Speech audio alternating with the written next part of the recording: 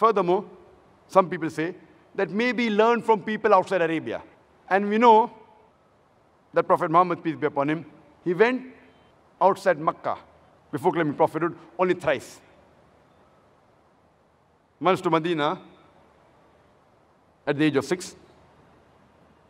Second time between the age of 9 and 11, he goes along with his uncle to Syria for a business trip. And he goes at the age of 25 to Syria when he takes the caravan of Hazrat Khadija, may Allah be pleased with her. He only goes outside Makkah thrice.